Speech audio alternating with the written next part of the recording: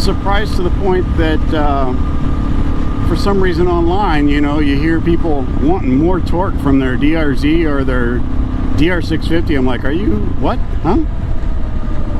How? I don't get it. More torque from a DR650. I mean, what the heck do you want?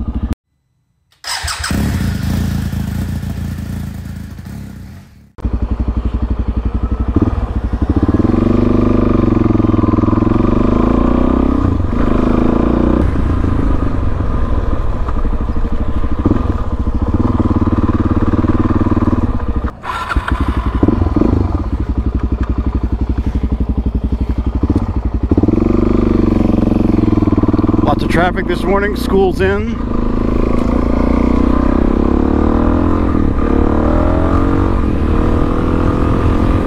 Alright.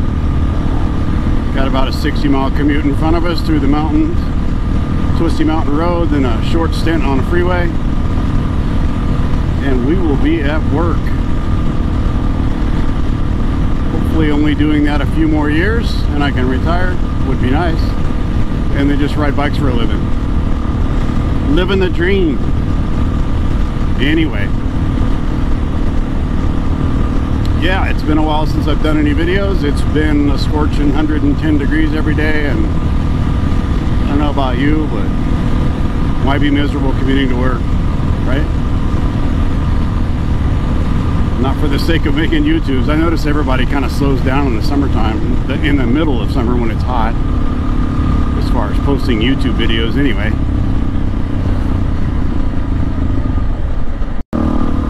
Yeah, so this DRZ has JD jet kit, modified airbox, and a slip-on exhaust, so she's a little punchier than a stock one. I mean, it's the first bike that I've ever owned that those modifications actually do something, and I think that's because you're mimicking the what is it, the DRZ E model, the off-road model only, which made 40 horsepower from the factory.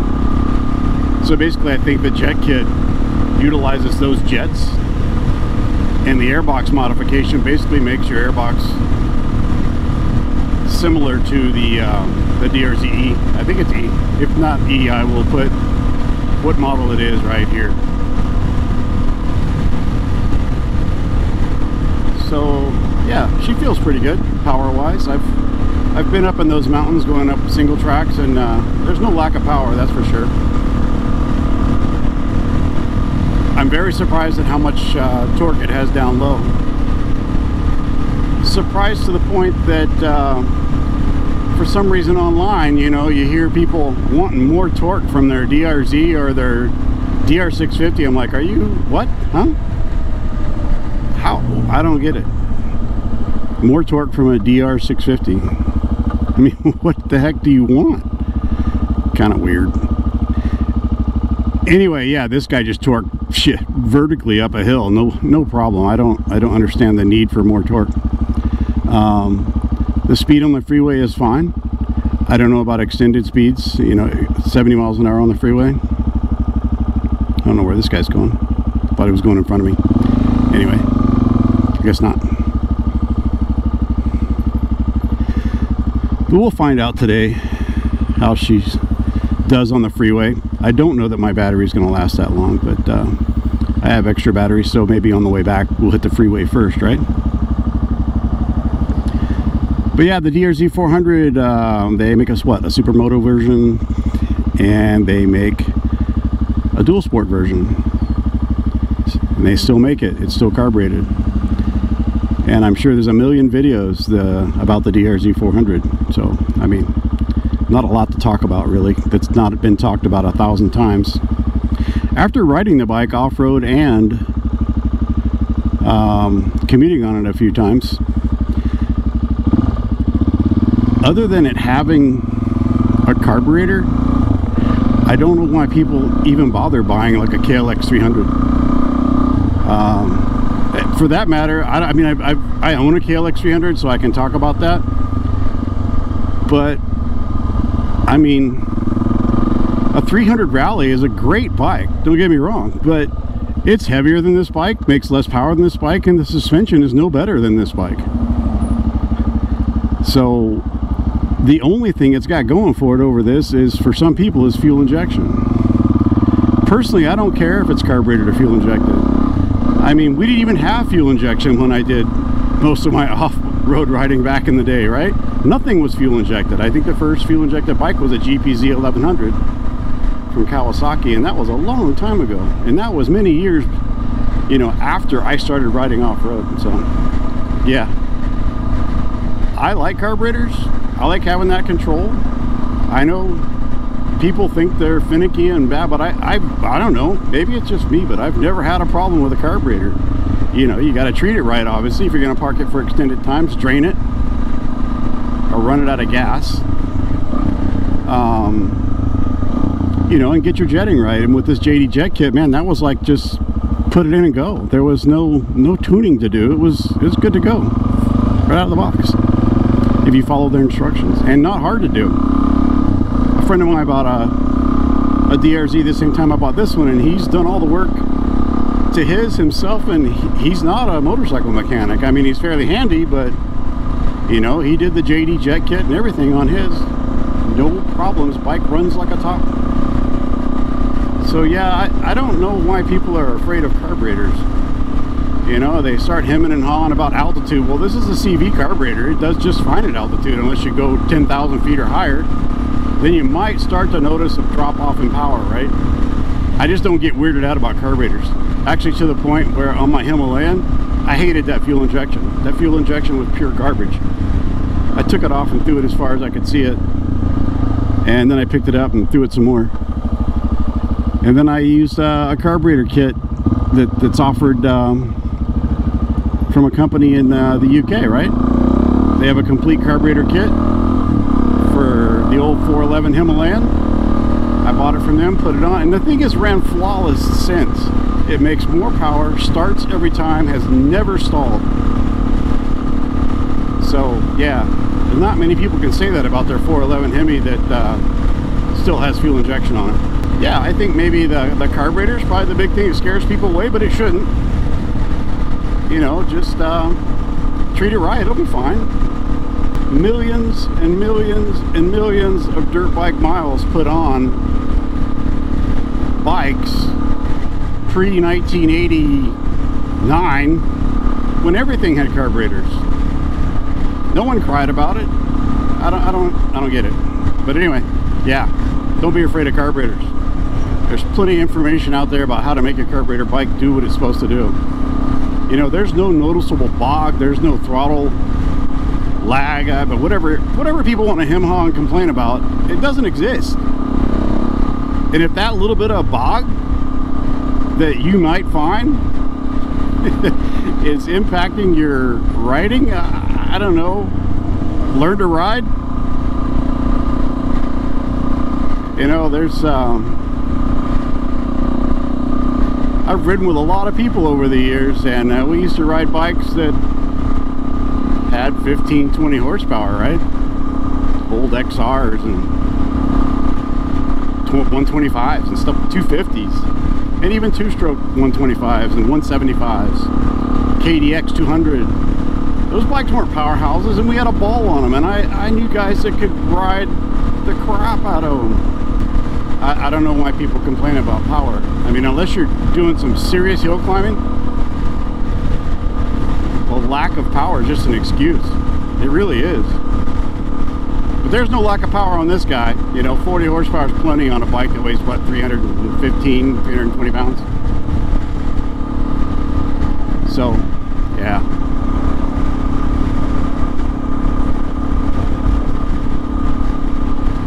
Got the seat concept seat going on this guy today. Hopefully my butt will survive. My buddy, I talked about him earlier, who bought a DRZ. He wants to maybe do some distance riding on these things. I'm like, I don't know. I mean, we both have big adventure bikes. He has a big KTM 1250 and I have a GS, so why would we do that? It's all fun until it's not.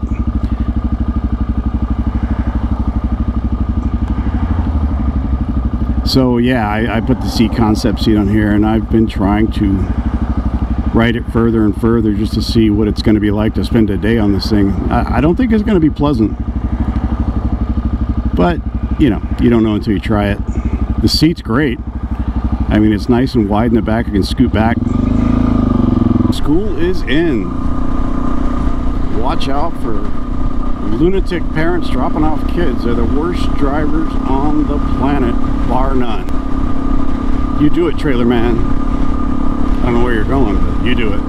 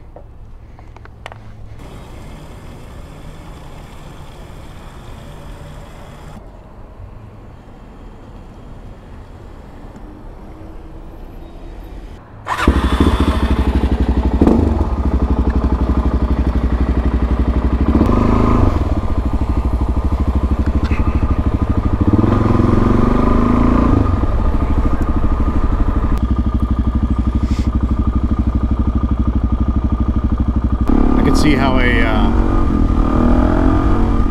steering damper on this bike is pretty popular on the especially on the supermoto version.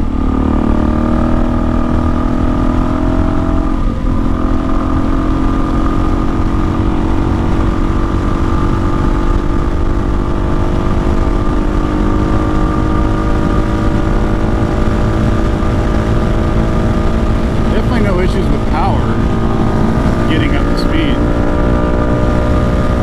I mean, I was barely rolling on the gears there, but anyway. Well, there's 75. It's a little noisy. I don't know what the revs are. Sounds about like 6,000. Yeah, I think you could probably loaf along at 70 for quite a ways.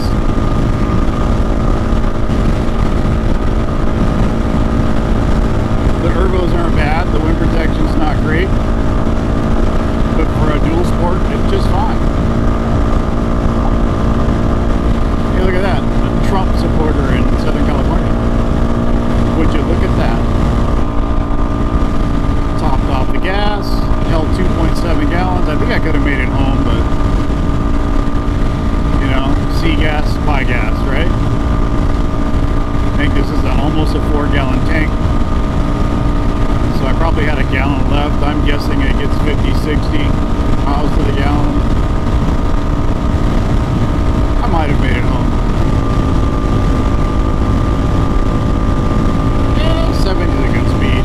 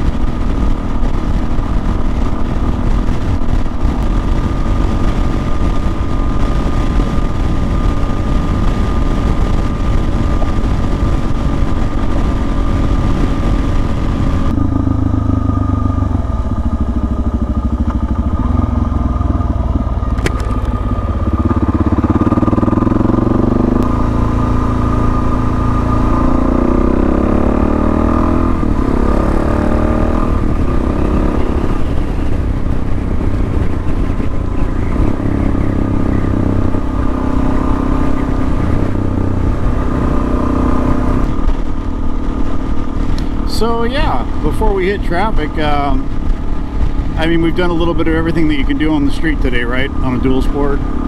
Did some mountain riding, 45, 50 miles an hour. We did some freeway stuff. Even though we were on a toll road, it wasn't free. And some in-town urban stuff. This bike does all that just fine. It even does it quite comfortably, the way this one's set up with the seat concept seat, some bar risers.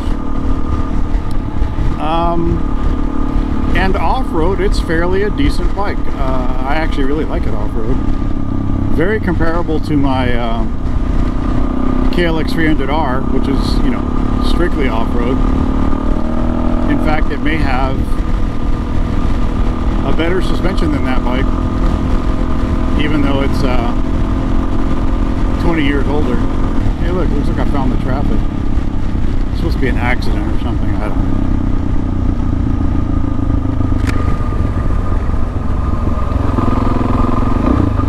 They improved this road like 200% and people still crash.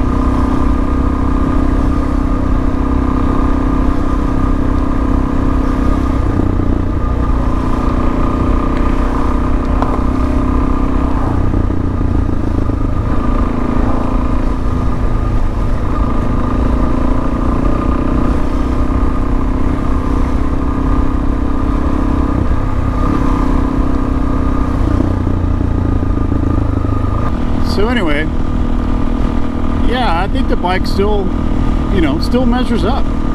If you look at what else is available in Japan right now, KLX400, Honda 300s.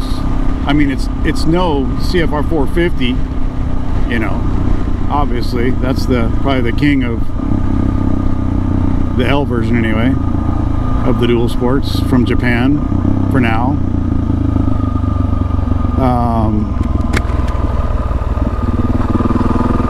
But yeah, I don't know why someone wouldn't consider this over a smaller 300. Maybe someone with experience on both would can chime in. I mean, I have experience on a KLX 300. I know I'd probably prefer this over that. Well, I know I would prefer this over that. But I don't have any experience on the 300 Hondas yet. But yeah, I'm glad I bought this guy. I mean, I needed a dual sport, I guess. Did I need one? I don't know. Did I want one? Yes. Something with a little more oomph and a little less weight than my Himalayan, which is pretty much turned into what I guess you could call it a boutique bike. Not really interested in taking it in too much difficult terrain anymore. It's just heavy. It's a lot of work, you know, if you want to go where I want to go. I'm sure it's a great bike. Well, I know it's a great bike on gravel roads and mild stuff, but single track stuff, it can get, it's a handful.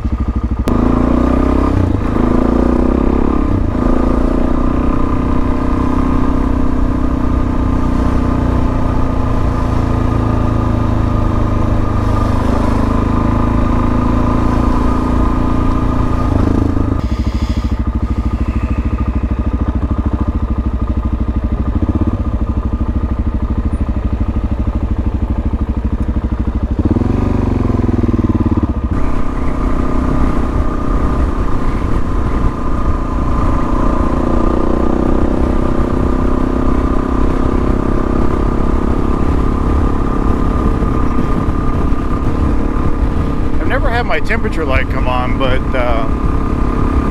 the engine sure gets noisier when it gets hot, that's for sure.